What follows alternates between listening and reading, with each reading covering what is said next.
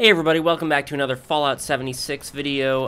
So E3, the presentation, had a ton of information along with a interview that Todd Howard gave concerning our concerns, our worries, our worst fears. Oh my god, the real apocalypse is coming. So, yeah, Fallout 76 is an always online game. I was hoping that it wasn't, a lot of us were. But, you know, I think in the end, it's going to be probably a fun game to play with your friends, get people into the world of Fallout that haven't played any other Fallouts but don't really like the single-player experience. It's obvious that Bethesda wants to get more people playing their games, and while for us, I guess, hardcore Fallout fans, this being an online game with PvP, and in the end, I think it will be at least a fun game. Maybe not one that Fallout lovers will, really appreciate, and, in the future will be like, oh, that game. But anyhow, let's get to what we know about the game and go from there. First off, obviously, Fallout 76 cannot be played offline. It's an online-only game, so we're always going to be online, which probably sucks for those of you who don't have, great internet or internet that cuts out and stuff. All human players in the game are player-controlled. There's no NPC humans. So what that brings up for me is, I don't know, like a lack of quests. Fallout 76 feels like it's going to be kind of Destiny / The Division, which I didn't get any of those games. Not really a fan of either of them. I was looking forward to Division because I thought it was going to be more of a single-player experience, and then it was just shoot people in hoodies and they never die. And so, I know they fixed a lot of stuff, but initially that's what Division was. So my two concerns, I guess, is what I'm trying to say are, quest-wise, is it going to be a lot of, hey, go here, build this, kill this, get the big boom boom gun? And are the enemies going to be bullet sponges? Now in the trailer we saw, groups of basically 4 taking on enemies, but at the same time we did have some solo play where, the player took down Preston Garvey, shot him straight in the face with a musket, which was pretty funny. But yeah, those are my two, I guess, main concerns. I feel like we're going to be getting our quests from terminals, notes, which, talking about it now, doesn't seem that bad. But like I said, I'm sure we'll get story from holotapes, terminals, notes. Ugh.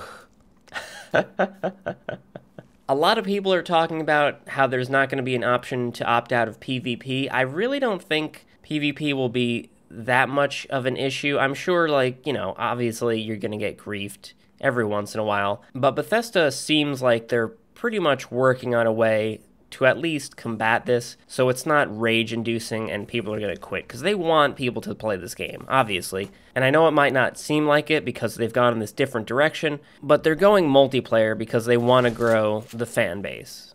They want you to go, hey, I got this game, I know you've never played Fallout, but we go together and punch frogs in the dick, and your friend's going to be like, alright. So maybe they'll even have, a fallback place where you can hide in your bunker. You could maybe go back to Vault 76, and maybe that's a no-shoot zone. Maybe they'll have areas where robots will basically act like guards and will just, decimate anyone if they're being an asshole. VATS will be in the game.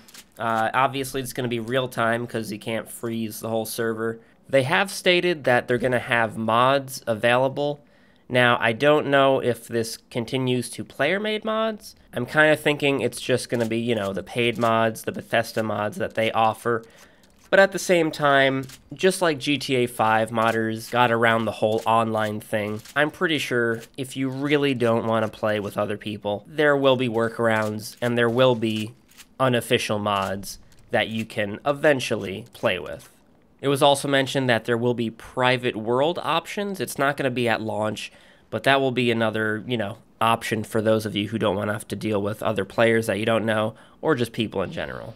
Now, since they say that's not at launch, I mean, they could always, in the future, add human NPCs. Not necessarily to give out quests and stuff, but to add raiders, perhaps. Because this is going to be a long-term project, I feel, or at least, a few years. And just like The Division and Destiny, they have special events. They have things for holidays.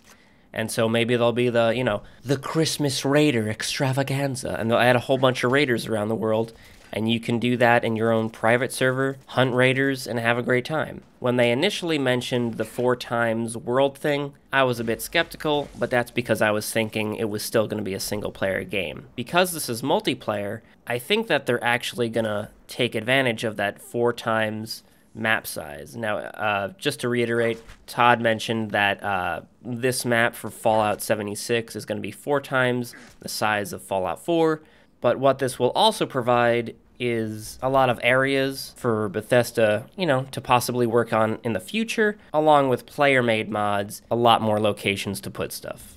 But yeah, I really don't know what else to say.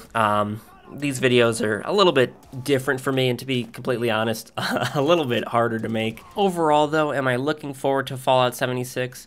I'd say yeah. At the end of the day, it's a game that takes place in the Fallout universe. I can play with my friends, I can play with my fans, and if nothing else, I can always go back to Fallout 4, Fallout New Vegas, and play tons of mods that have been made by people who love the single-player experience, and sometimes do, a better job than Bethesda. This is a different type of game. Bethesda wants to go in a different direction. They want to get more players. It makes financial sense for them as a company. They hold the IP, and they know what people like, but at the same time, they're always pushing the boundary to get more people to play their games. I'd say what I'm most excited about is checking out the new locations and also all the new creatures. They showed us some really cool, creature designs, that big giant bee thing.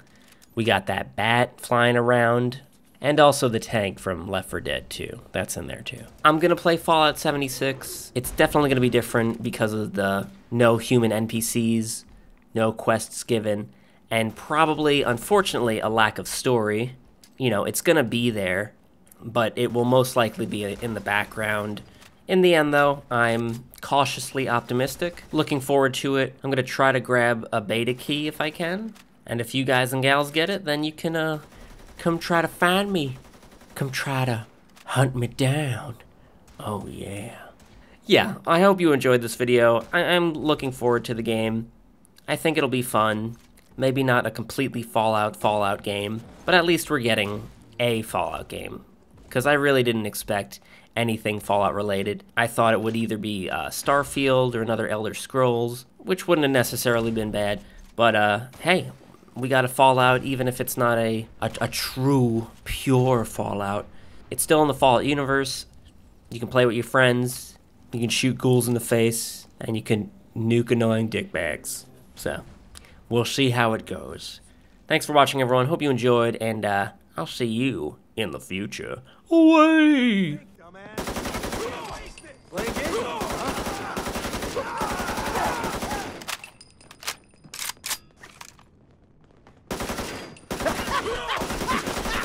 Really? This bitch is fucking